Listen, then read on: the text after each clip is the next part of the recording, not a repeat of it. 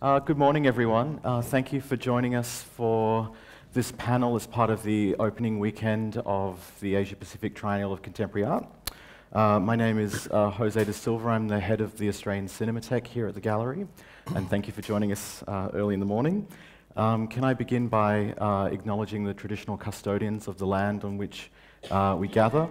As an Australian and in the spirit of reconciliation, I pay my respects to elders both past and present. Today we're joined by three esteemed practitioners who I guess in a sense have been at the front line of connecting the Muslim community in Australia to the arts, and then the wider community to works dealing with religious and spiritual engagement.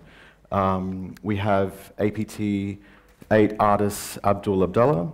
We have artist and co-curator of the cinema project Pop Islam, Khaled Sabsabi, and Nur Shkembi, a Melbourne-based artist, curator, and writer. And what I'm hoping we might be able to do today is have a discussion on the subject of religious and spiritual representation in contemporary art and cinema. We had some really insightful conversations yesterday about the framing of this representation, the problems of context, and of course, different ideas of perception, and I hope that we can try and relive some of that conversation today.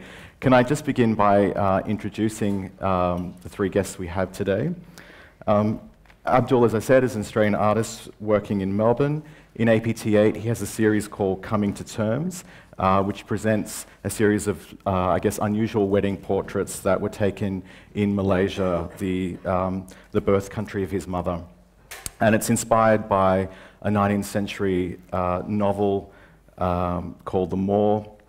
Abdul was a finalist in the 2011 Archibald Prize, and he won the Blake Prize for Human Justice in that same year. Most recently, his painting, I Wanted to Paint Him as a Mountain of local artist and activist Richard Bell, was a finalist for the 2014 Archibald Prize. Khaled, again, is also an Australian artist. He works in video and installation. Since the late 80s, he has been engaged with communities to develop projects that reflect on the complex nature of identity, in particular the global connections between peoples and place. That are facilitated by history, migration, and technology. And as I said, Khaled has worked very closely with the gallery throughout the APT on the development of the cinema project Pop Islam, which I'll briefly introduce shortly. And Nur is a contemporary artist, a curator, and a writer. She was previously the art director and exhibitions manager at the Islamic Museum of Australia, where she worked tirelessly to raise community awareness of the arts with a focus on Australian Muslim artists. For 2 years, she held the position of Arts and Cultural Committee for the Parliament of World Religions and remains an active proponent of the arts of interfaith. Please join me in welcoming our guests.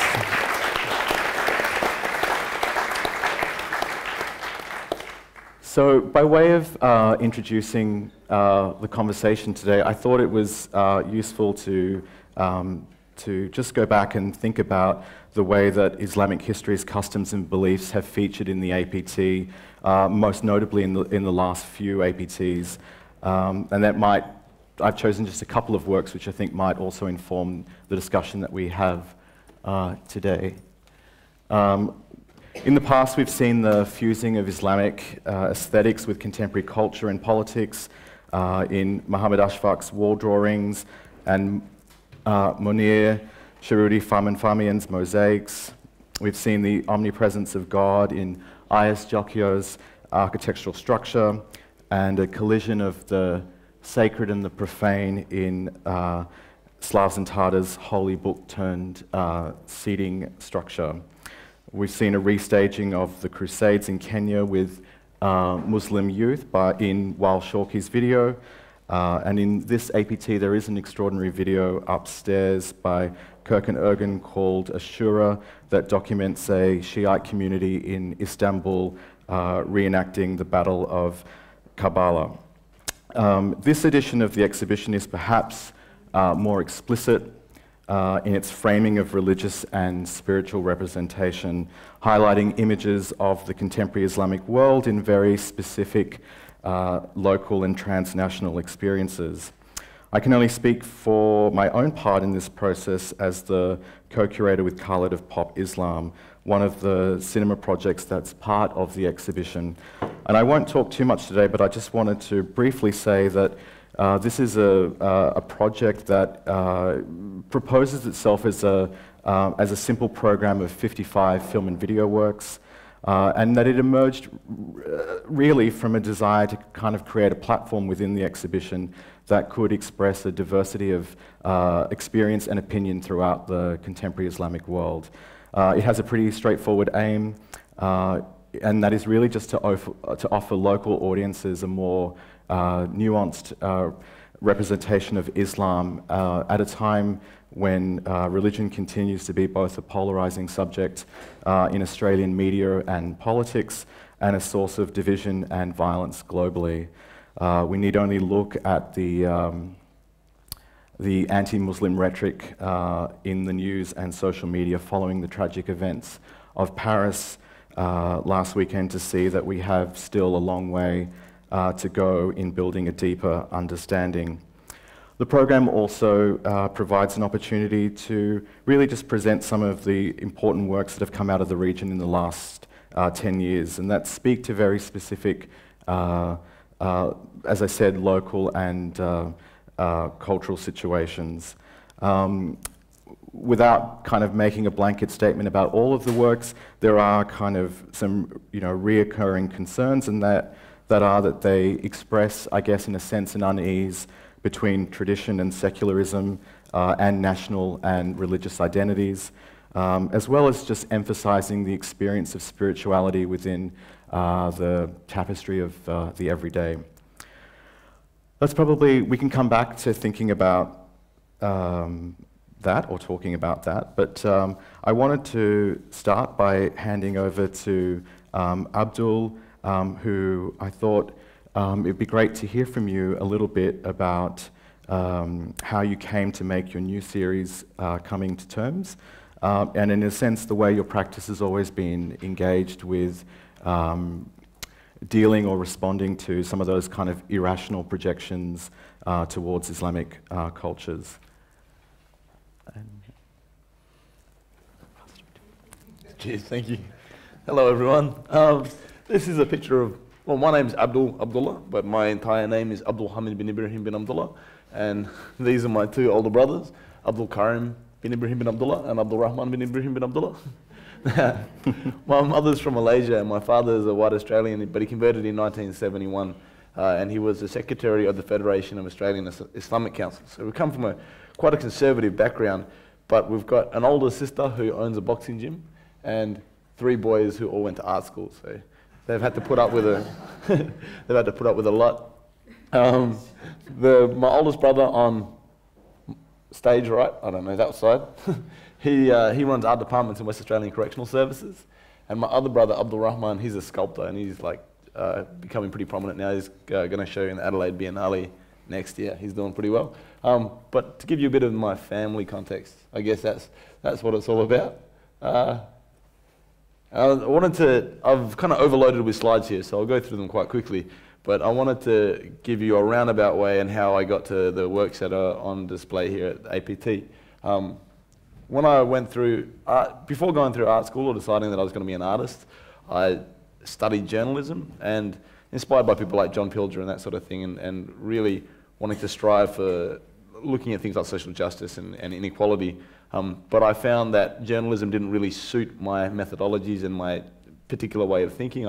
Maybe my attention span wasn't long enough, or I didn't like having a boss at all. So yeah, I picked up an elective in art, and it was a much more effective means, personally, a much more effective means for putting across an idea. Like with I never really want to prove a point with my work, but I'd rather sort of like life proves points. What I'm trying to do is to examine those points and to question things. So this is the first photograph that I made. Primarily when I was, especially through art school, I was a painter. But in 2011 I had a show called Them and Us, and this was a title work from the show called Them and Us, and the tattoo on my ribs I got specifically for the work. So it's a Southern Cross and amalgamated with the crescent moon and star, and I was playing around with the amalgamation of these two signifiers, of these two symbols, and looking at images from the Cronulla riots and the way that the Southern Cross has sort of been hijacked, I guess is a way of putting it, by people who had their own sort of xenophobic or nationalist agenda. That's not to say that everyone who has a Southern Cross tattoo feels that way, but if someone's got a Southern Cross tattoo on their foot, I've got a pretty good idea of their politics.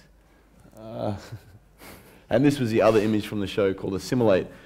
This is a portrait of my father, and the word assimilate. I have trouble with the word assimilate. I find it a little bit like, people say, oh, you've assimilated quite well, but I was born here. This is just who I am because I am who I am. But my father, he's a white Australian, and he essentially in '71 assimilated into an entirely foreign culture. So it was a new experience. He's got his, I've exaggerated his blue eyes, but you get the point. Yeah.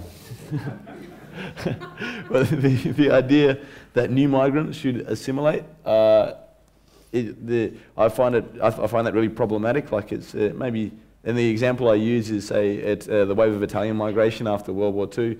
It's not the nonnas and poppers who've got like Aussie accents and saying dinky-die things, but it's their kids and grandkids sort of thing, so that they still speak Italian. So that expectation for someone who's just arrived here to sort of get rid of everything they've ever learned and adopt an entirely new culture, I think, is inappropriate and too difficult. Well, not too difficult, but yeah, not right. Also in that show, I'll skip through these quite quickly, but I had a series of interviews with people from a Muslim background who I grew up with, who all had different engagements with their religion. So this is Kabir Rockley. We didn't talk so much about religion, but he held the record for the fastest knockout in mixed martial arts in the country for a long time, and he was also the head of security at my local shopping centre. And this is Aisha. She came from her family, when they first came to Perth, wasn't very religious, but she became very religious, and she used to wear a full niqab, which is a face covering, and then she stopped wearing one, and we just talked about that journey. And then at the other end of the scale, we've got Adnan, who came from a very, very conservative background, and he went the other way. So he's a staunch atheist, and no, that's fine. He'll be fine with it. Yeah, and we just talked about his journey. And this is a portrait of myself, my father, and my mother, talking sort of about that generational difference, where that conservatism coming up against, someone having a bit of a rave. I wanted to bring these ones in because these were paintings from a couple of years ago from a bad guy series, where I've used the balaclava as this motif of a bad guy. So a signifier or a symbol of a badness or criminality, which a lot of people now associate with terrorism, and that's kind of deliberate in the way that I've used the balaclava. But what's kind of funny with this image is it's a combination of different features. So we've got Kanye West's eye, Beyonce's eye, and Madonna's mouth.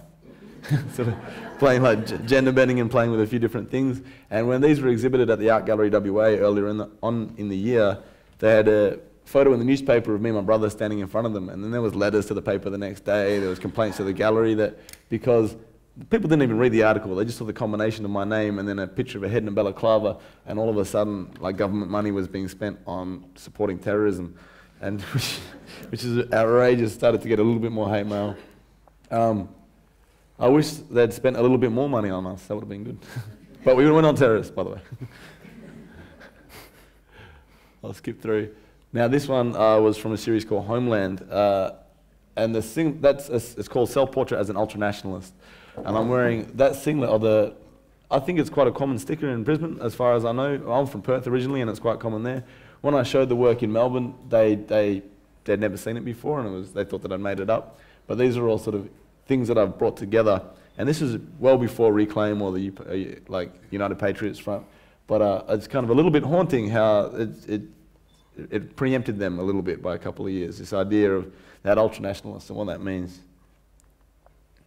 And then this one's called I Want to Hold Your Hand, so referencing VJ Day at Times Square, that famous black and white photograph after World War II where a sailor's kissing a girl, but playing around with those signifiers again, where I'm having, mixing up, it's an unexpected physical outcome between two people wearing particular clothes. And this one, it doesn't matter how I feel. It's hard for me to articulate this one, I mean, but the idea of like that blacking out or like deleting of identity, or pushing back, and then your hand sort of, these last sort of efforts to make a difference.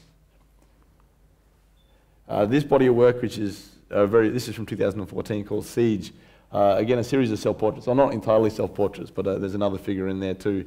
But it sort of sums up the way that I feel and the projection of badness on a particular group of people. The mask is from the 2001 Planet of the Apes movie, the Marky Mark version. It's made by Rick Baker, the monster maker. And it's a 10-part series with each title in the series making up a line in a poem. Not a rhyming poem necessarily, but a poem that sort of sums up the theoretical thrust of the body of work. So this one's called You See Monsters, almost an accusation of the audience. We are blood and bone, we are sweat and tears. From the beginning they told us we were shit. We're the ones that look back from the abyss. They silence us in darkness, the disaffected byproducts of the colonies. Someone else's king and someone else's country. Watch it burn for peace. And the Arabic on that jumper that says salam, which means peace. So it's like a message of peace, but it's really funny how this jumper made, and if I wear this around the city, the looks I get are hardcore. And I wanted to show these ones, more conciliatory group of works that are attached to the Coming to series that I've got here, but then they're not on display. They're in a slightly different direction, but they're, I guess, what is it, the epilogue or the prologue that comes after the book? Sorry? Is it the epilogue or the prologue that comes? The bit of the prologue. Yeah. So this is the prologue to the Siege series, I guess. Where I was while I was in Malaysia, I was fortunate enough to go to the village next to my mother's village and meet a monkey called Aki. And so this one's called Conciliation of Self, Reconciliation of Self, and Restitution of Self. It was an interesting and a very humbling day to spend, because I had to spend a day with a monkey for him to be chill with me. He really didn't like me at first. He like, the photographer that I was working with, he took to him straight away, but me, I had to like, had to give him heaps of these lollies. And then these are the works that are on exhibit. So this is, I guess this is one of the title pieces. This is called Zafloya, or Groom 1, and Zafloya is a book, came out in 1806, about a 16th century sort of romance.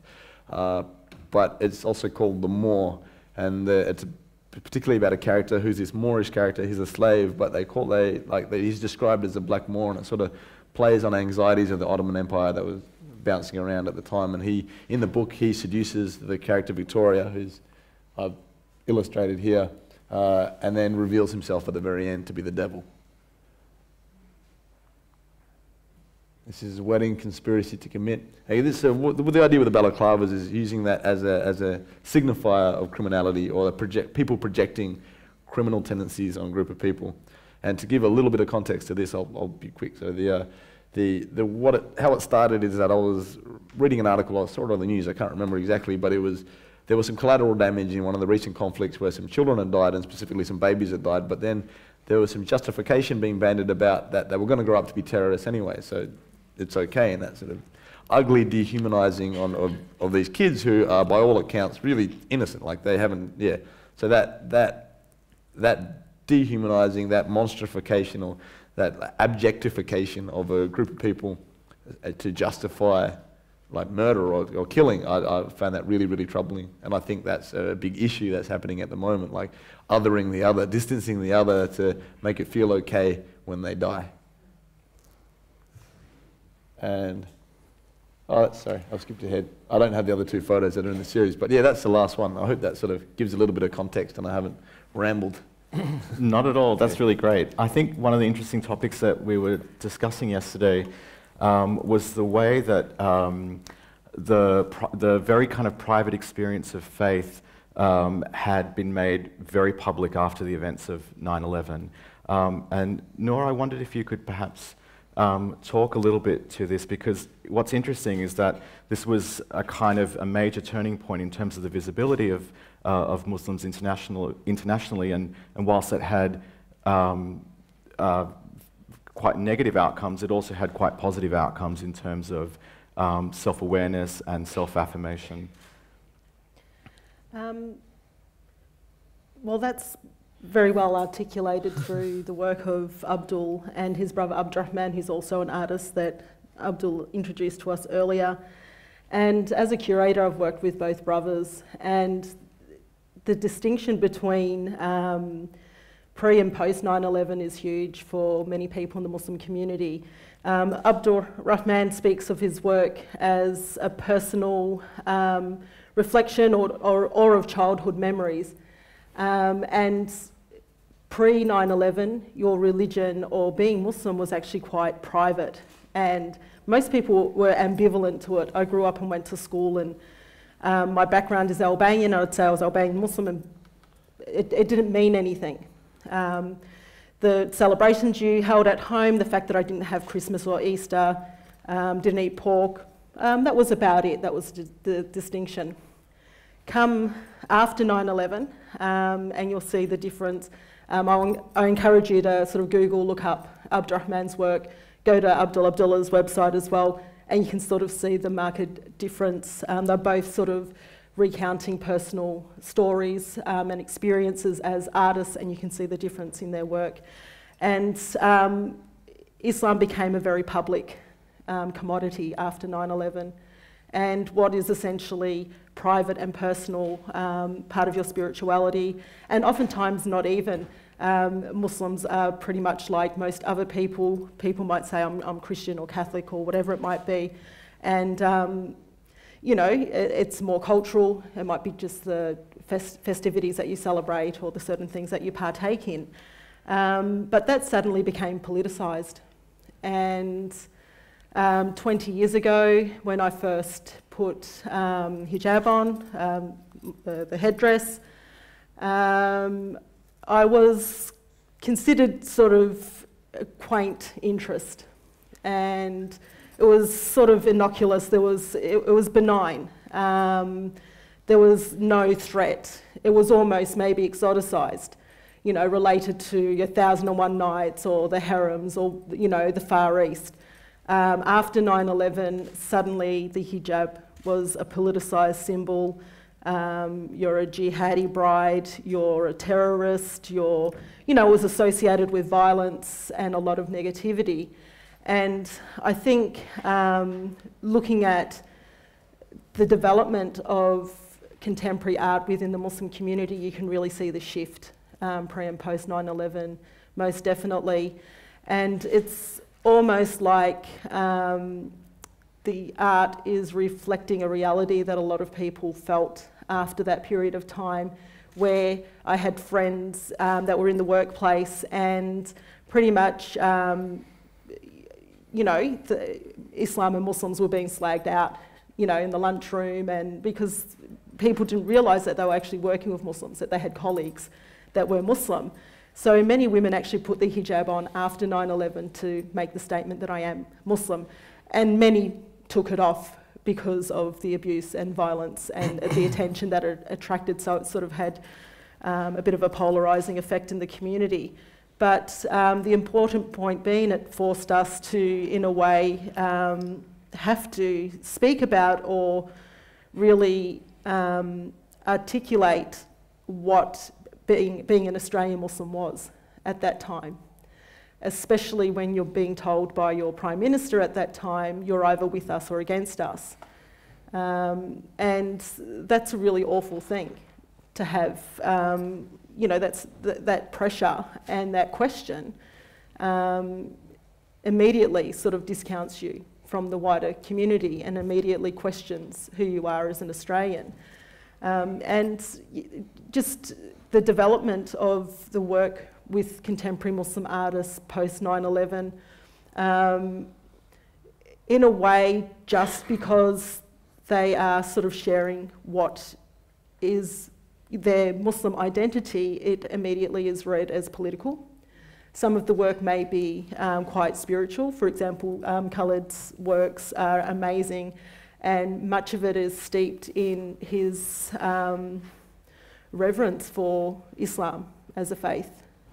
Not in a way that he's trying to preach that to anyone, but it's just part of who he is. And without knowing that, you can look at Khaled's work and it is quite political. And with Abdul and his work, it's been such a pleasure and an honour to have curated Abdul's work in the past. And, you know, as a Muslim, I find that his work is quite confronting. And I don't mean in terms of censorship or anything along those lines. I mean in terms of, I feel, I can't even look at Siege and some of the works where Abdul's put a monkey mask on and he's demonising himself in a way, or he's actually reflecting back to the audience. It's almost like calling out the bullying, it's calling out the racism. And it's really hard to see. I find it's actually quite an emotional thing for me because, you know, he's making the audience own it. So if you ever did think that or assume that Muslims are violent or they're monsters, you know, this is being pretty much put back at you in such a very profound and powerful way through a visual image. Yes, so I actually find that quite confronting as a Muslim, and I'm not quite sure, maybe when we have our question and answer time, if people in the audience, you know, I'd love to hear from you how you find that imagery, if you found that confronting at all, or how that made you feel as well. One of the very first works that you showed at the Islamic Museum of Australia was Khaled's incredible multi-channel work, Mush. And Khaled, you know, the question of representation is at the kind of heart of your practice, or how I understand it. And the kind of question of what could be represented, or how you can create an image when creating might be prohibited in some sense. I wondered if you could maybe talk to us a little bit about your practice and how you've kind of sought to work through these questions, and you can flick through some. You got it. Oh, thanks. No. Yep. Oh. Okay. Not the boys. There we go. That's a picture of Marsh. So absolutely, Jose. I think for me, my journey's been very different. I mean, everyone here is different, and I acknowledge everyone else in this room is very different, and their experience is very different, and how this comes about and forms an identity or a self is, again, different and unique.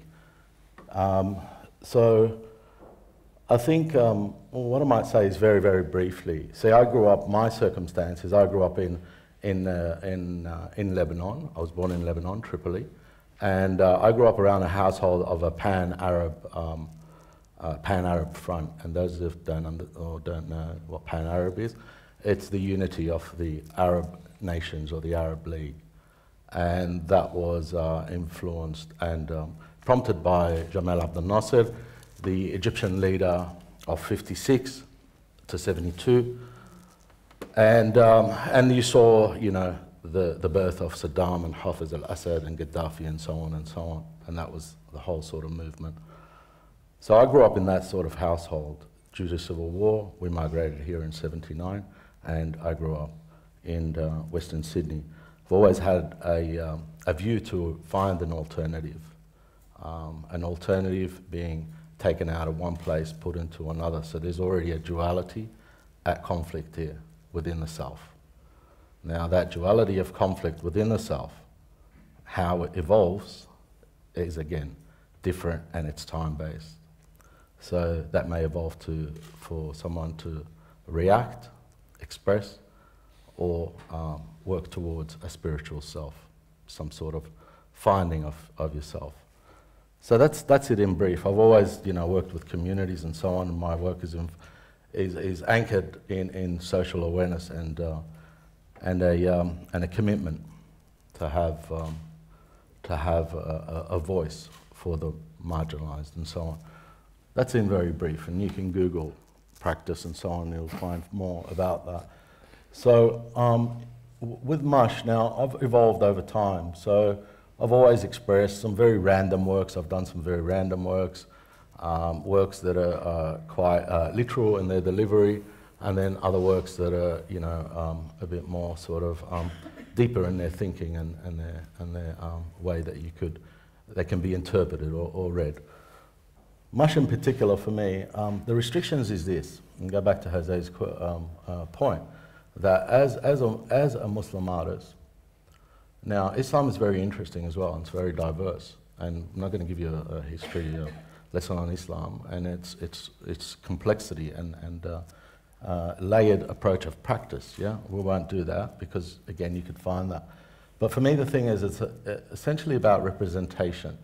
So you, as a Muslim artist, will always need to keep in mind this relationship of representation and the taboos or not to do represent creation. So this is one form. So how do you deal with that? And the other thing is you also have this history, and you have thousands of years of history that that you bring along with you, and that informs your practice as well. And that's either learned or inherited or whatever, whatever your belief is.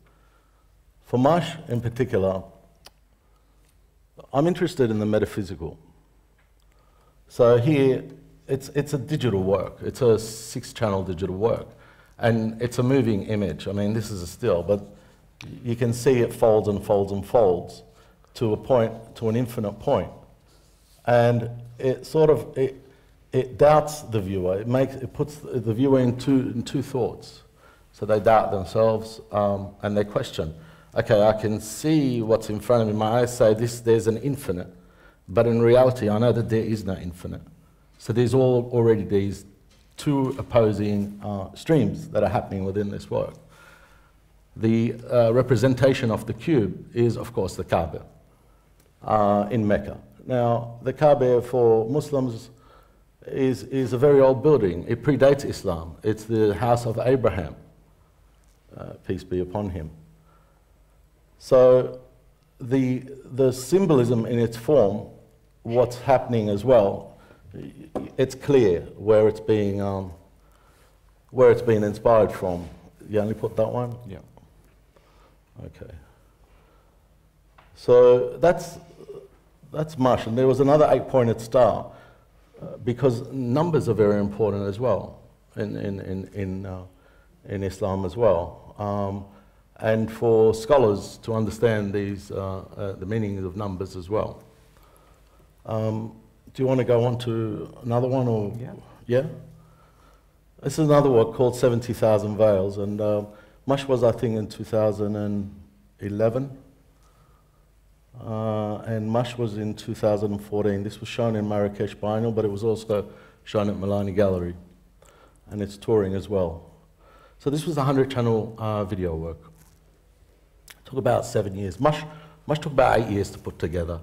So the idea with mush was to bring everything in my travel and collide it together and produce this infinite thing. That was mush. With 70,000 Veils, it was, again, because the spirituality is really anchored within the individual. And that's how Islam really works. There's no collective as such. The individual within choice and action and intention is what forms, the spiritual connection to the divine. 70,000 Veils, here again, inspired by the Prophet, peace be upon him, Muhammad, who said that there are 70,000 veils between the individual and the divine, none between the divine and the individual. Now Rumi, Jalaluddin Rumi, who in the West is known as a poet, but he was a Sufi of the Mawlavi order, or Mawlawi order. in Turkey, Persian, migrated to Turkey in Konya, and there he rests. 70,000 vowels, Rumi expands the idea. So over 7 or 8 years, I keep thinking about what does this 70,000 mean? How does it relate to the individual? Where is the spiritual within, where's the divine within all this? I bring it back to the self. So I took 10,000 images, stripped them back to 70,000 Photoshop layers, and then reconstructed them back to a 100-channel moving video, and they tally up to be 70,000 seconds collectively. It's in 3D. Why 3D? Because 3D acts as a threshold for the viewer. So you may walk into this work, you will feel the heat of this work, and you will look at it and you'll go, yep, okay, I'm fine. So it represents life, and you may walk out. You put the glasses on, and then you're transported into another realm. So the 3D effect acts as a threshold, placing the glasses onto your head, acts as a threshold into crossing into another realm. And this was a way to symbolize 70,000 memories. So what I locked it down to is that, excuse me, is it something that we take with us, that we all have these questions, spiritual, non-spiritual, religious, non-religious. We all ask ourselves these questions. We all doubt, and think about these questions. So would it be the memories that you take with you? Would these memories be the actions that you take with you? Or would they be these things that you would leave behind as well? Beyond this facade, there's another picture, which I don't know, they're the boys, they're tomorrow. That's all we have, yeah? Yeah. Okay. So beyond this here is I intentionally gave access to the viewer, to the audience, to be able to go behind this. So behind this is neatly tied cables, thousands of cables stitched together and weighed down, to give you the idea of order. So in a way, is it to demystify spirituality? Maybe. Is it to expand it? Is it to break it down, to simplify it? Whatever it may be.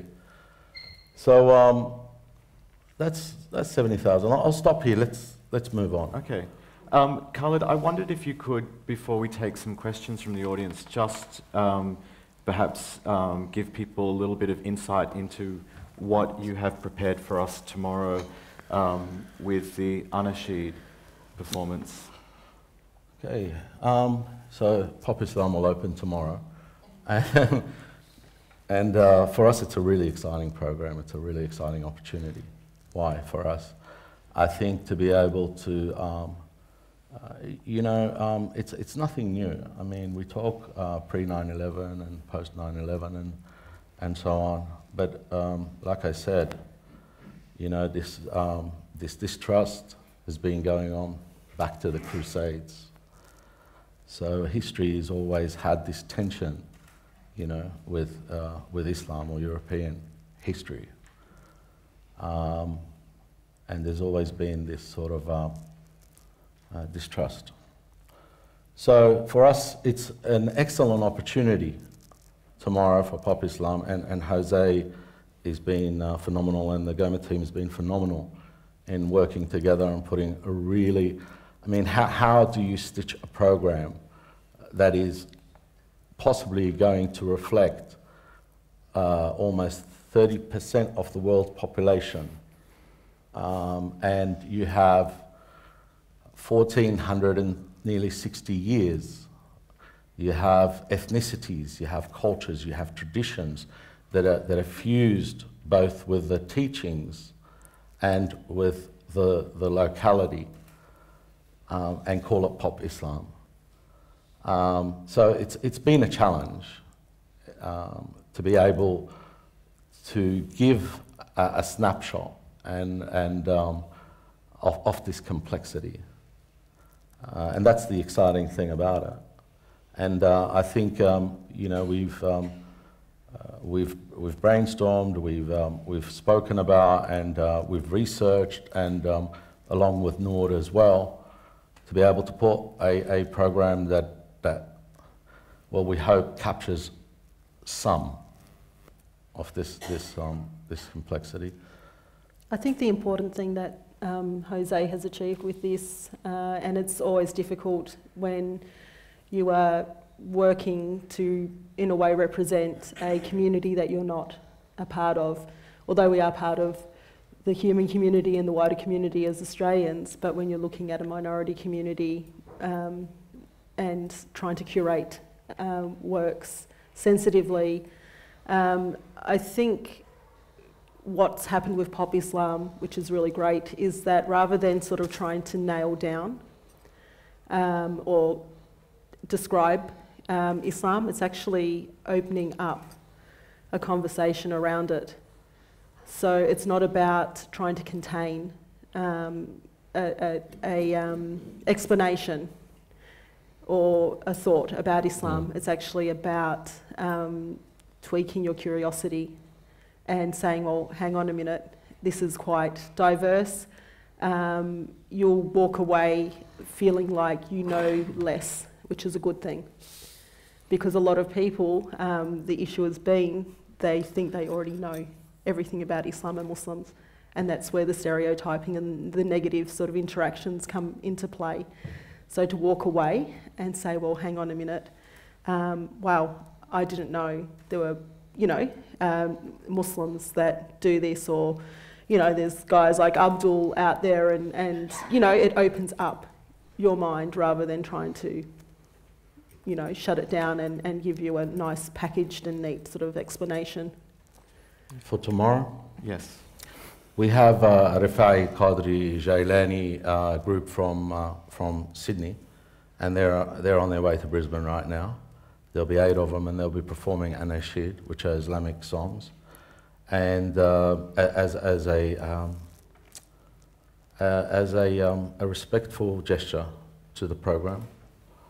And these are vocal songs performed with a percussive instrument, which is a duff, and it'll be quite soothing. So that'll be on at 10:30, followed by Film al-Risala, The Message by Mustafa Akkad. And we chose this film. It is about the Prophet's life, peace and blessings be upon him. And it's an important film. And Mustafa Akkad is an important filmmaker. And I mean, his life, his professional career was established in Hollywood, and he produced the early John Carpenter films and Halloween, and created that genre of the slash.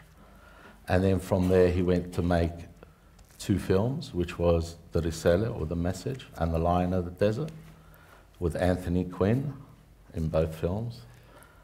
And the film, throughout the film, the Prophet, you don't see, there's no representation. It's symbolised by music. Don't give it away. And no, it's important, because I think that's the first time it's probably happened in a feature. It's probably the only time The only time protagonist doesn't feature. You don't hear the lead role say anything. And we hope you are able to attend it.